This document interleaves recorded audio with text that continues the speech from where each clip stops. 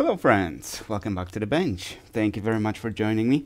Our patient is Z690. Very nice board. It's of course my favorite socket for the torture. I gotta see if I have even those sockets in stock, because it's been raining these sockets lately. Oh, the socket looks something like this. Yeah. I'm not sure what happened here, but it probably got a little damaged, and then the owner just didn't care and just threw it on the pile, and the rest of the damage is the result of that, because that looks like, yeah. I did have a message from one of the jobs we did recently. The board doesn't post, but the CPU is not getting hot, and that is very unusual, because my understanding is that for the V-core to not solder on, a whole bunch of pins would have to not solder on. Like ridiculous amount of pins. Because the majority of the socket is ground and V-core. And just, a few pins for this and that. Obviously memory and, all kinds of data rail and stuff like that. But what the customer noticed is that when you press on the socket, it changes, right? So that's usually what I say about the PCH, right? Press on the PCH and see if there's a difference. That means the solder cracked under the PCH. But in this case, it looks like it's the CPU. So I offered the customer to ship it back, and I'll reflow the socket, this time using different flux. And the different flux that I have, this is my 559 Omega. It's really good. This is 559-6. So it's the sixth version of the 559 formula. And this one is amazing. It cleans with dry Q-tip. It doesn't clog up the soldering iron. It doesn't burn.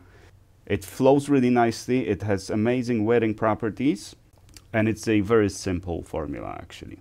The one thing that I was struggling with is basically mixing 3 ingredients. It's just essentially 3 ingredients, but you have to not only catch the sweet spot of the ratio of each component, but also it is very important for one of those components to be basically trace amounts, and that's something that I was struggling with. That's why my previous formulas, although they do work, they're very thick, right? They're much lighter in color, right? I love it. It works perfectly fine, but it's very thick, right? This one is nice and runny. You don't have to use any force to squeeze it out. So it works great, and it's a little bit more aggressive. So I went back on because I've been going back and forth on the citric acid, but turns out it actually works a lot better with citric acid. It improves wetting, and obviously it's a combination of few factors. But main benefit is that it cleans really easy. You don't even need alcohol, right? After soldering, it remains liquid. In a way, and it's not sticky, right? Let me show you real quick. So I'm gonna squeeze a little bit over here. There was because I just cleaned the needle. There was too much alcohol in it, so we have a mixture of flux and alcohol. But here we have the flux, right? It squeezes very nicely. It's on the verge of being liquid. As you can see, it's not sticky. It's not sticking to the needle. Now let's burn it off. As you can see, it's not boiling. There's a little bit of boiling action, but it's essentially not boiling like the other ones, and it doesn't burn. And as you can see, it keeps the soldering tip nice and clean. It doesn't form this black soot on the soldering iron. Now my previous blend would be starting to turn brown now, but as you can see, this one's not turning brown. It's perfectly clear, so you can see what you're working on and all that, right? You can barely even see it, right? It's completely clear. You can see by that little bit of boiling by the tip, right? But that's true for pretty much all the types of flux, right? And still no burning. This was quite a few seconds of heating it up, no signs of burning. And now I'll take a dry Q-tip, right? No alcohol, just pure dry Q-tip, and look at this. See, no sticking, right? The previous one would leave a very sticky residue. This one does not, and it's attracted to Q-tip, so you don't even need to use alcohol to clean it, right? It stays at this viscosity for a long time, and all of that flux is flowing to the tip. So if you just put the tip in it, you can see how the flux is flowing in the tip, right? So that's amazing for cleaning, especially in between cups and small components and stuff like that. Like here, you just press the Q-tip and the flux is flowing into the Q-tip just like alcohol would, leaving the surface perfectly clean, non-sticky.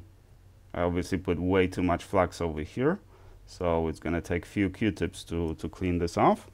So instead of wasting Q-tips, let's get a little paper towel and let's wipe it like this. Actually, let's just press on it, right, and remove the towel. And the flux is flowing into the paper towel. Then just wipe it off from everything. And the surface is, well, it's not sticky in a way that, you know, that the little fibers of Q-tip are gonna be left in it, right? That it's gonna just, the fibers are gonna get stuck in this stickiness. But when you press the finger, right, it is a little bit sticky-like, right? Because I didn't use any IPA, right? But just one spray of IPA, wipe it off, and all the stickiness goes away. But essentially, this could be left like this. It doesn't bother me. So it's not as sticky as it used to be. Now, this formula is a result of Tony's challenge. He sent me a 213A flux and some jigs to do the reballing. So I started working on a formula that would perform well on reballing and also be as easy to clean as that one. And this is the one, 559-6. All right, enough about the flux. Now let's get to work. Let's replace some sockets. Let's speed up the footage because it's going to be so boring. And I'll see you on the other side.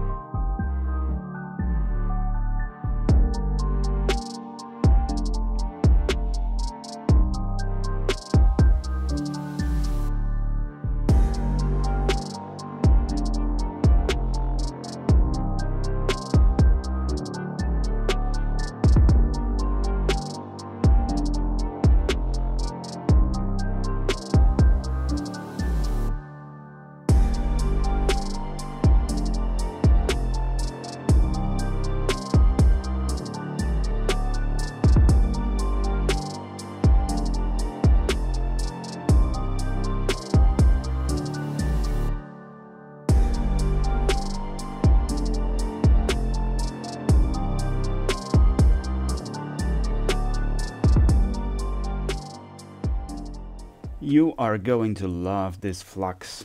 You know how I know? Because I love it. Check out the cleanliness of the socket. No signs of sweating. Not even a little speck of flux left. And guess how long I kept it in the cleaner? 5 minutes. Usually, to get this level of cleanliness, I have to do 20-25 minutes to get this level, and still, even after that, there are some signs of sweating around the cups in some places. This one cleans perfectly, not a speck left. Well, actually, as I said it, I see a little speck over here. Let's see, this little speck, but that's fine. I'll blow it in a second, but perfectly clean. Now you may have noticed that I drowned the socket in flux at roughly when it was at the last step, 215. So it went to 205. The socket dropped. I don't know when exactly, but the socket was already dropped, and I just drowned it in flux.